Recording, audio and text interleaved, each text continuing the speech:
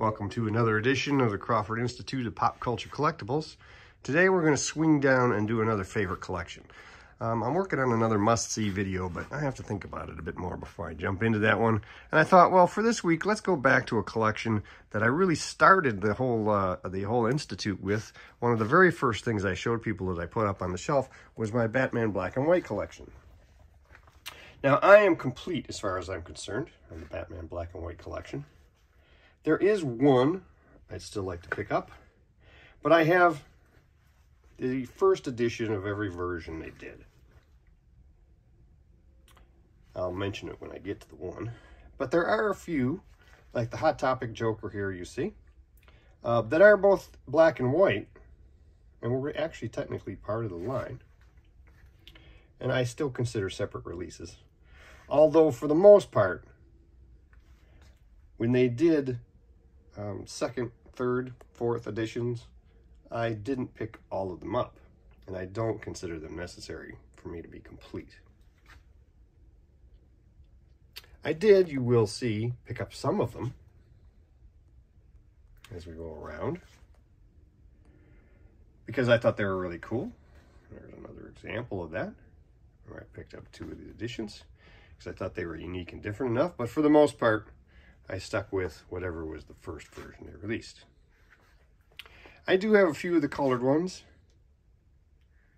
but I don't really consider them technically part of the Batman Black and White series.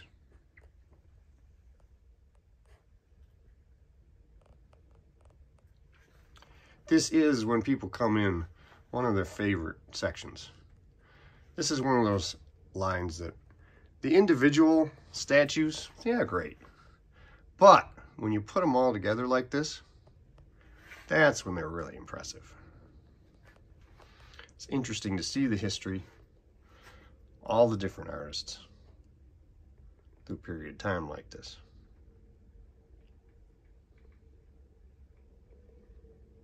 Now, I mentioned that there was one I'd still like to pick up. You see there's a Hot Topic version that I need to pick up still.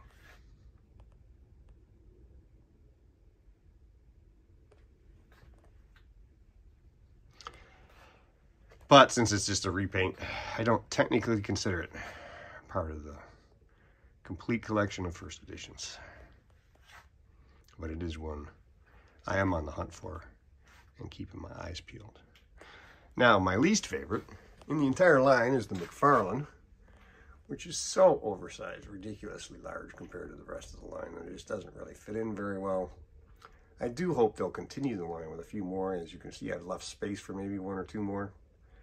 And I'm hoping that some of the announcements we've seen will lead to getting some more of them in the line. But until then, I'm pretty happy with the set. And like I said, it's one of those things that when people come out into the Institute, they're really drawn to.